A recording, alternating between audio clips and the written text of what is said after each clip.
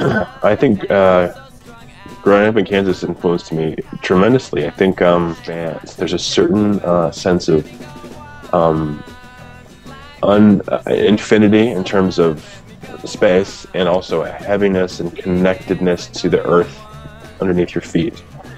And I think that's actually been the largest influences on what I appreciate in movement. I think that's colored it pretty significantly. And there's a real kind of earnestness to people in Kansas, a simplicity that's really about kind of getting to the essence of things, whether it's conscious or not. And I think that's also shaped me a good deal as an artist.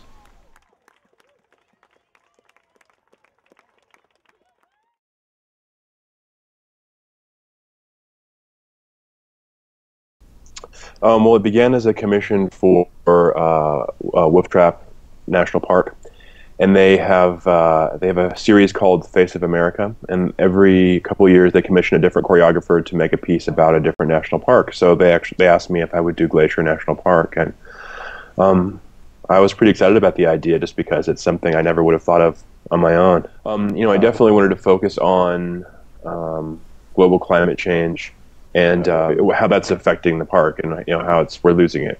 It's going away. The glaciers conceivably won't be there in the next 30 years at all. So kind of put those ideas together, and that sort of became my launching point.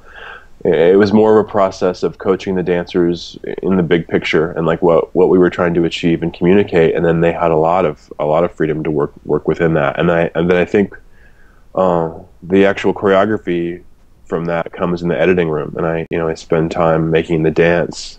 That created the architecture for the piece, and then we went into the studio and I created the live dance that happens with it.